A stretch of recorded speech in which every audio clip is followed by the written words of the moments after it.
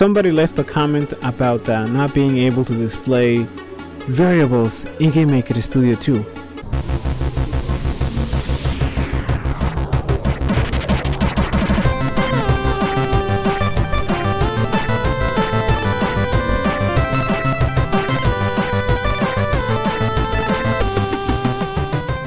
So first let me just change the background because I don't like that color.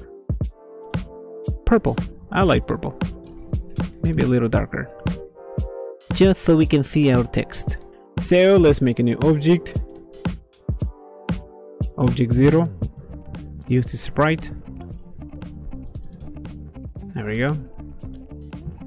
Go to instances and drag our object. Maybe you can make it bigger if you want to. There we go. So let's double click on the object. Let's add an event. Create. Let's make a variable first. Let's make a variable. Call it each. You can call it whatever you want. Now the value here is set to 0. Okay, but you can set this to whatever you want. So I'm going to set this to 100. And let's go to GUI. Let's go to draw. And we're going to go to draw GUI. Graphic user interface. So fancy. Let's go down to drawn. And we're going to draw text. Okay. Now we could draw whatever we wanted. So for the value we could draw something here. Let's just call this Sparkman. Okay. Now for the position I'm going to leave this at 0 0. Okay. So let's run this.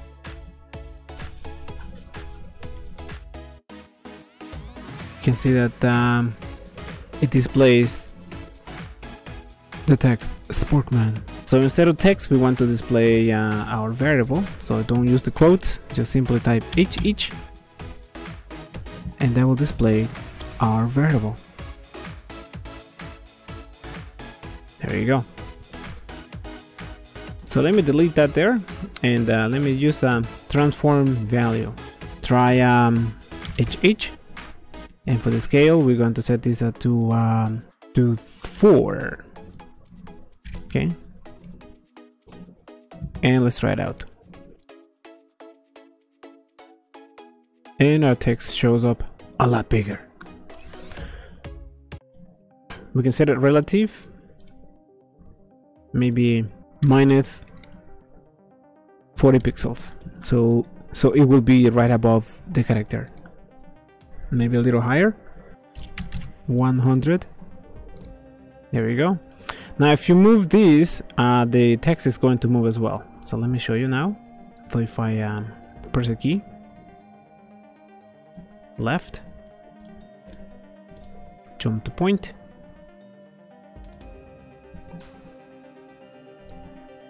say minus 5 pixels. You can see that the text moves with our character. Let me do the right direction just because we can. Copy event, paste it,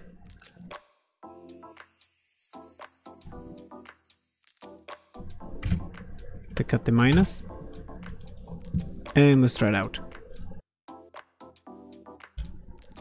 There you go. Now the text follows our character. So if that was your health bar, you could display the health, right? So let's decrease the value. So we're gonna pretend our character takes some damage. So let me create a another event. Say if we press the up key, we can decrease the variable HH. The value will be the value of the current variable minus 10.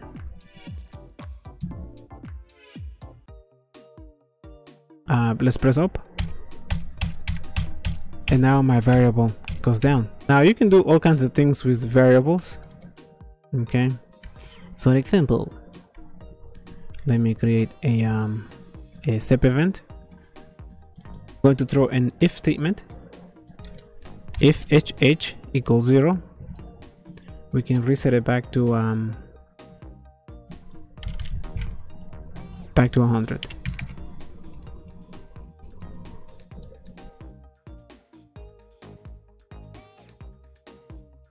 Okay.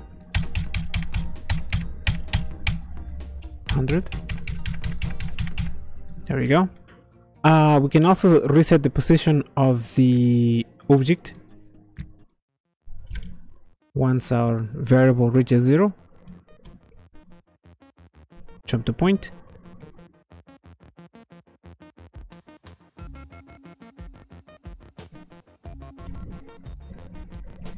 And we can select our position. Maybe 200 and 200 on the Y. So we're around here somewhere, and then we... Okay, so that's the default position.